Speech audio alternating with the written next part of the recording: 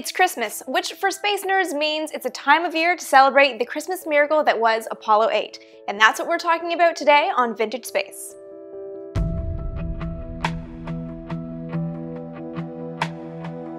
Apollo 8 launched on December 21st of 1968, and it really was a bit of a Christmas miracle. After losing 3 astronauts in the Apollo 1 fire, the forced revisit to the Command Service Module put NASA badly behind schedule to reach the moon by the end of the decade. But all things considered, NASA actually recovered from the fire pretty quickly, and a lot of it is due to some very bold decisions at management level.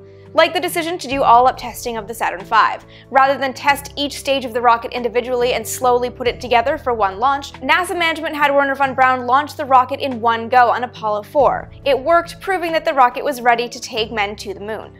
Apollo 8 was a similarly bold move for NASA, and one that took the agency away from its original schedule. NASA's original plan for the Apollo missions had all the systems and spacecraft, both the command service and lunar modules, tested fairly extensively in Earth orbit before going to the moon.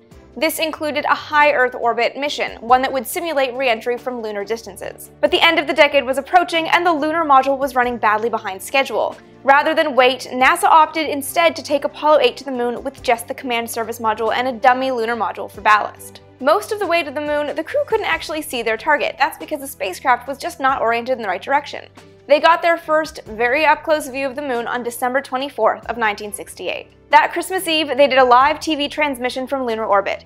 Each of the astronauts made some observations about the moon. Lunar Module pilot Jim Lovell was struck by the awe-inspiring vast loneliness, something that made him realize just what he had back on Earth.